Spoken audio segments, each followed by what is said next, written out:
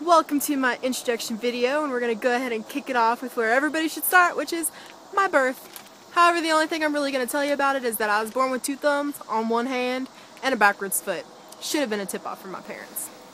I want to give a good shout out to all my friends out there. I know that's pretty cliche, but honestly I have no idea where I would be without them.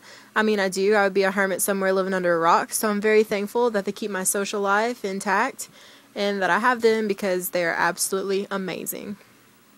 One of the biggest pet peeves that I have is when people try to spell donut.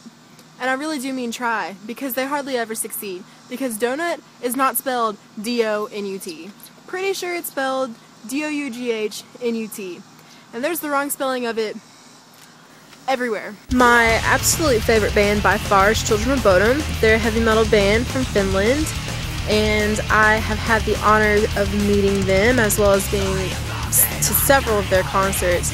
They're really amazing people, really amazing musicians, and I just love everything about them, and I listen to them way too much, and that's one of my biggest hobbies is collecting pictures and videos. And I think last time I checked I had over 8,000 pictures and 420 hours of video, so slightly obsessed, just a little bit, but hey, everybody's got to have a hobby.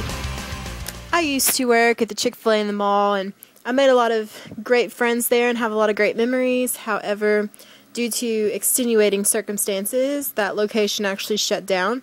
However, I picked up a new job. It's pretty snazzy. I do work at the Corvette plant. I really like my job. I get to meet a lot of great people, giving tours and learning about the cars. Also, I work in the safety department when I'm not giving tours, and as you can see, we spend all of our time doing very, very, very difficult things, so it's actually a really, really fun job, and I'm really glad I picked it up.